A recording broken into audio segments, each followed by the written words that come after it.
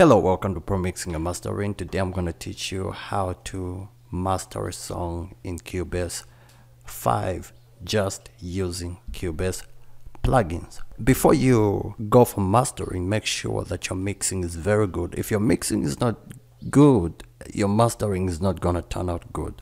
So make sure you work on the songs during mixing and during recording so that the singer can give you the best voice, and also so that you can do your best when it comes to mixing, and then from there you can take it for mastering. If you can't really master, then take it to a mastering engineer who can do the mastering for you. Here's my track already mixed.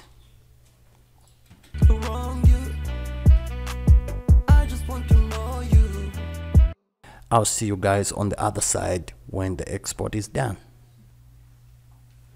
Yeah, so right now my export is done, so I'm just gonna close this, and then where you have to go is go on File, Create New Project.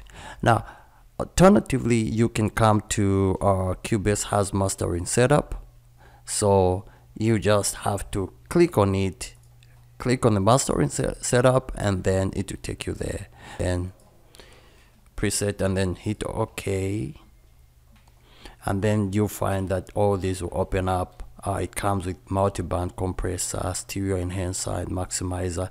So I think I'm gonna use that, so let me close here and there.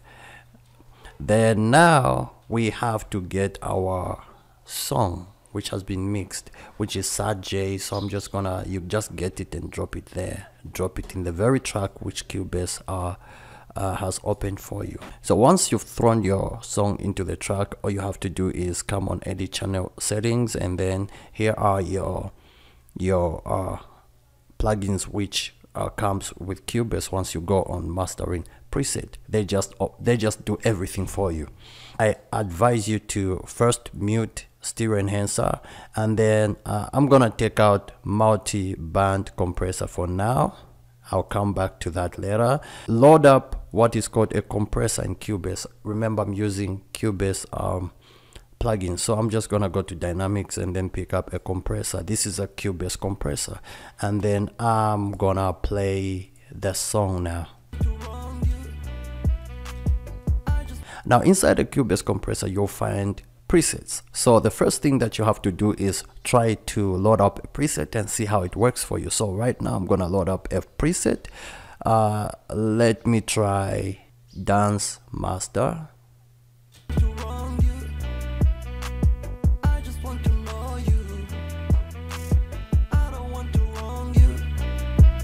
Then you have to really be careful, let it not be too much. So the threshold, just take it to a point where you can see that it starts the compressor starts kicking in.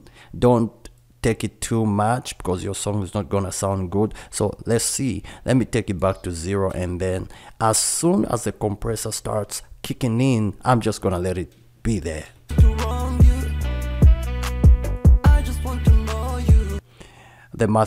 Your ratio, I'm gonna take the ratio also back and then put it on 1.80 ratio, just a little. Don't put it too much, because remember, you're doing mastering. Your song is already good during mixing, so mastering is just one or little things that you are working on right now.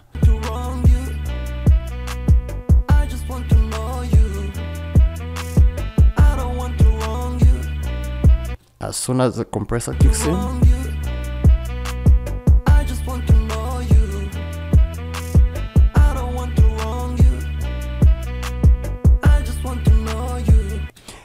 negative 8.0 is okay for me. Yeah, it is very much okay.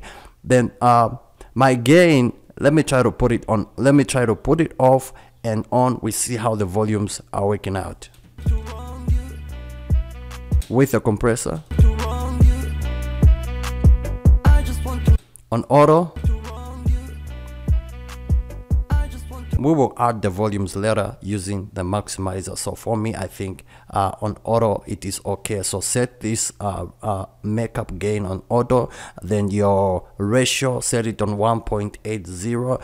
the soft knee, turn it off, turn soft knee off, and then the threshold, make sure that you take it to a level where just a little, immediately you see the compressor here, right here, starts to engage, leave it there. You put too much, your song is gonna be bad. And then the release, I think the release is okay, slower release or faster release. And then the peak analysis, just let it be where it is. The release, I think I'm okay with where it is. Once you find that the hold is on 1, just take it back. The hold has to go back. Then the attack, I think I like the way the attack is right now. So with the compressor, it is done just like that. The second thing that we are going to work on right now is an inside EQ. So I'm gonna use this EQ within Cubase so that it can be easier. So here we go. What I'm trying to do is not to find unnecessary sounds, but just to control them a little bit. So what you're looking for is just trying to control the sound a little bit using an EQ. In case there are certain places which are a little bit just high, just a little bit, just drop them a little bit, not too much. Remember, this is not like a vocal where you are sweeping and trying to EQ everything really hard. This time you are just doing subtle changes to your mix, just little ones, maybe raising up the low, raising up the mid, or just cutting a little and raising up the highs, just a little, just to make it sound good. And this is basically how they created I Am Pusher. They did their settings and then they just made it into one, so it's the same thing. There is no difference. So check this out. So right now I feel like, remember, use your ears. With me, I feel like the high has to come in just a little bit. So I'm just gonna raise it to this area around 5K, 10K, and 20K area. Though I think around 10K, 5K, and 10K somewhere there, I can raise it up a little bit. So let me try 10K.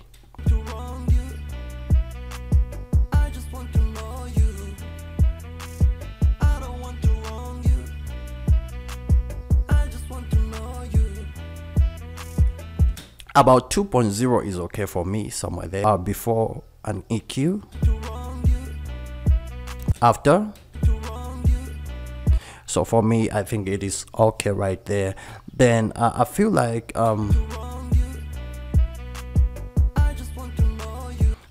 the kick around here is kicking a little bit harder, so very hard. So I'm just gonna try to like reduce it around 100 somewhere there, just 1.2.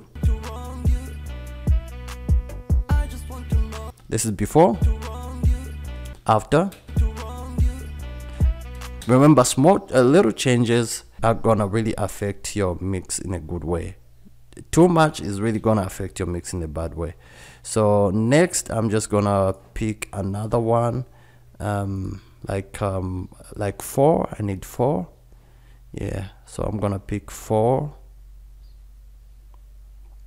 and see if 4 can try to raise it up somewhere here. Yeah, just like that. I think I'm okay. 1 to raise up the bass, just the low a little bit.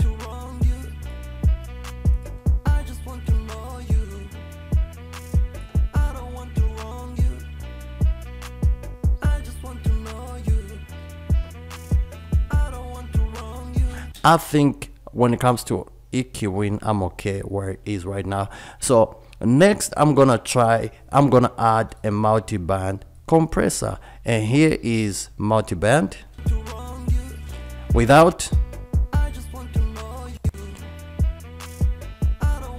Make sure this is the high. Make sure the high is not too much. Watch what happens when the high is too much. Remember, during EQ we added a little bit of a high, so you don't need to add much. So I'm just gonna drop it a little bit. somewhere there. Then let me listen to the mids, the lows.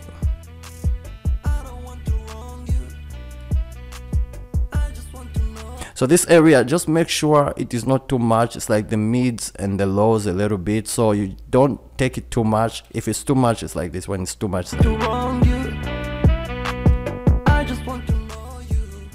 just to clean it up a little bit. Yeah, then yeah, a little bit of combination with the high and a little bit of mid somewhere there, and then the bass or the low somewhere here. That's why you want your song to really hit harder. You can use this area, the low area, but I don't want it to really hit harder. It was already hitting harder when I was mixing, so you have to use your ears. So here we go.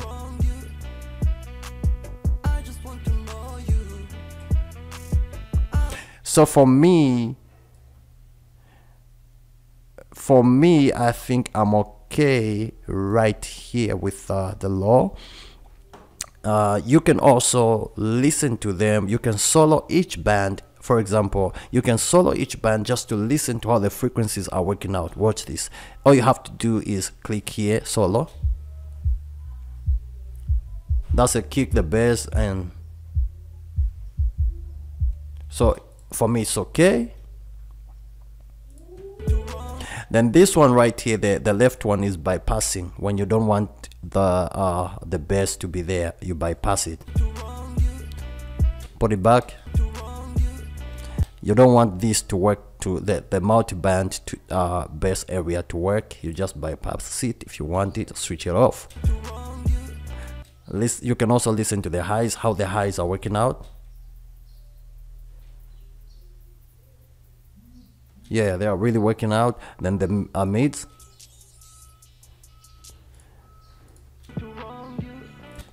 So basically that is the way they work. Then you can also try to compress them a little bit. You can give them a certain ratio and see how they kick in.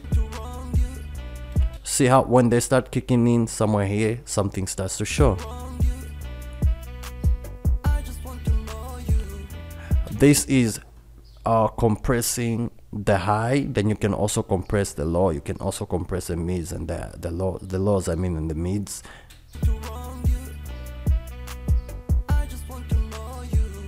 So I think the highs are controlled right there with a ratio of about 3.7.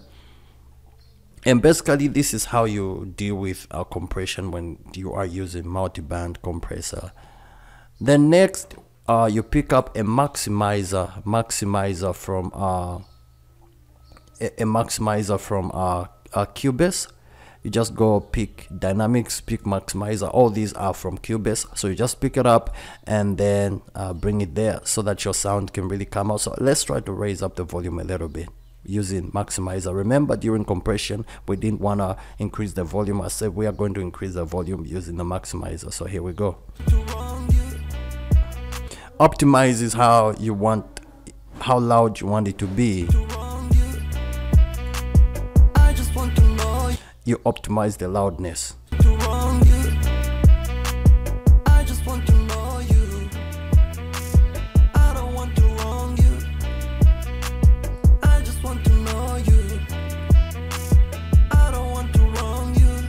I'm gonna put optimize, put it on 50 or 66 somewhere there. It's okay. Then the volume, you just raise it up so that it can be in the area of 0 dB somewhere here.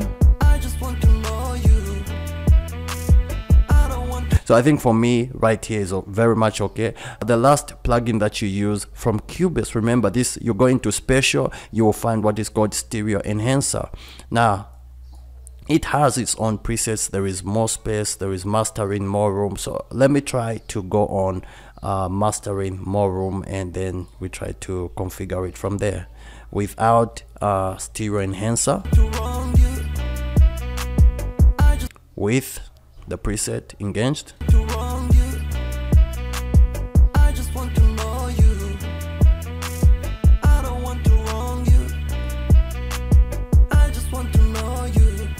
So make sure you switch off delay. Stereo enhancer works as a stereo expander, the same as the imager works in IM Pusher.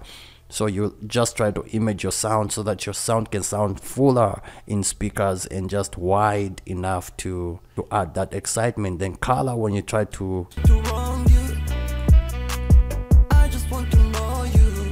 though I don't usually use this because the color usually works with a delay, so you can just switch it off and then work with the width. I think that is okay. And then from there you can go to export and hit export and export your track.